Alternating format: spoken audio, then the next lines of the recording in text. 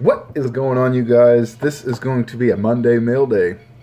I don't know when I'm going to release this video, but yesterday was the 28th of January, so that was a Monday, and typically, more times than not, Monday is probably the best day of the week as far as TTMers go for successes, and yesterday did not disappoint.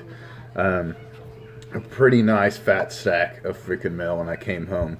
So we will go ahead and get into the negative, which there's only one, and that was from Edward DeBartolo Jr., Hall of Famer, owner of the 49ers back in their heyday and in their prime and all that good stuff.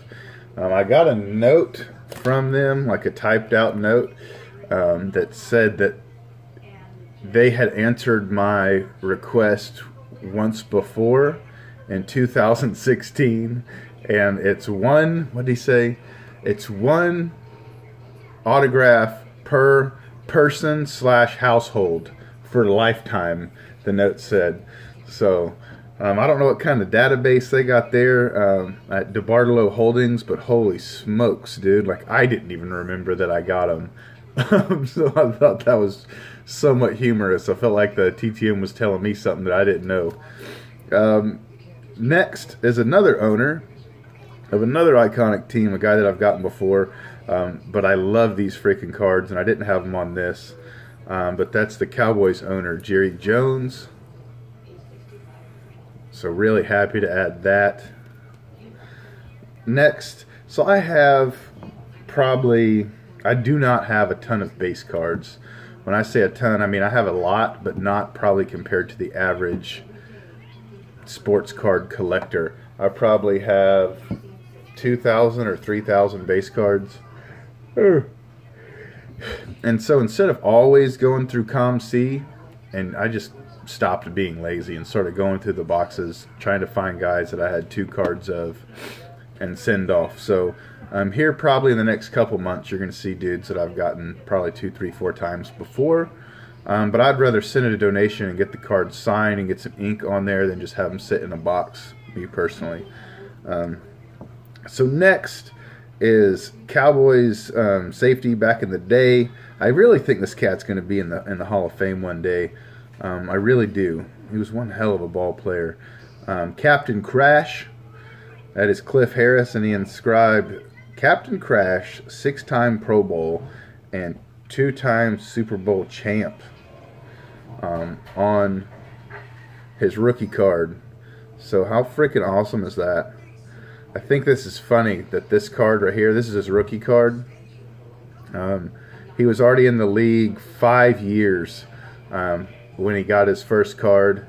And let me try to do some math here.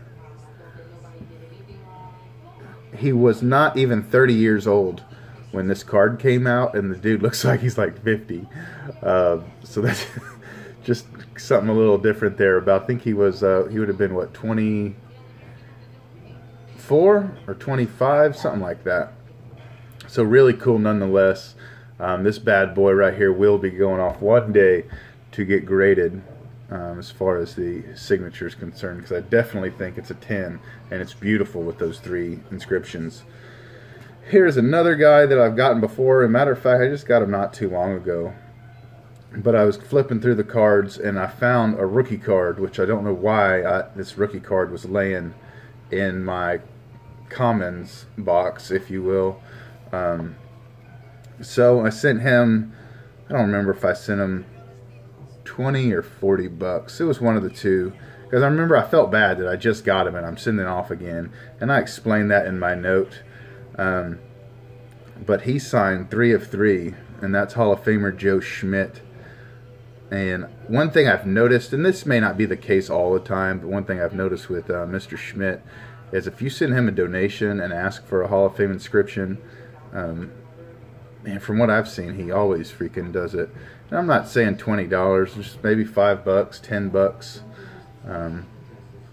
But really cool. I've always thought this card is somewhat humorous, man, because it looks like that's a aluminum can on his dome. And then this one is awesome. This is his rookie card. Hall of Fame, 1973, 10-time Pro Bowl, 8-time All-Pro. Dude, look at that card, man. That's not a reproduction or a reprint or anything. That's the real frickin' deal. And the corners and even the centering's pretty. The centering, I think, is really, really good. It's not perfect, but look at these corners, man.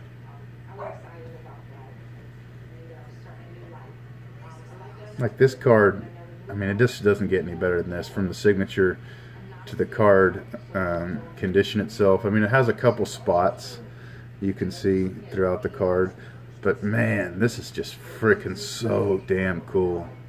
So cool. Next is my favorite Hall of Famer, and I don't think I've sent a request out to him in 2 years or so, so I was past due in my opinion. Freaking one of the greatest wide receivers to ever play. I feel he's an innovator of the position, changed how it's still played to this day, and that's Lance Allworth. So he signed this freaking card, which turned out ridiculous, man. Signed the top, put the Hall of Fame inscription and Bambi and his number down on the bottom. Oh my gosh, man. Look at that refractage. Insane, man. My dog wants to come in. That's that barking in the background. Next is like an orange prism. This one doesn't show up as well as the other one. And then I forget what these cards are called. This 1981, it's like TCM or something like that. Hey, buddy. Really freaking cool. And this is, I would kind of consider this player era, even though it's not a top sort of Fleer or Bowman or anything like that. Really cool. I love it. Just the simplicity of just the freaking picture. Him on the field. So freaking cool. And here is 3 more vintage player era Hall of Fame base cards. Signing 3 of 3.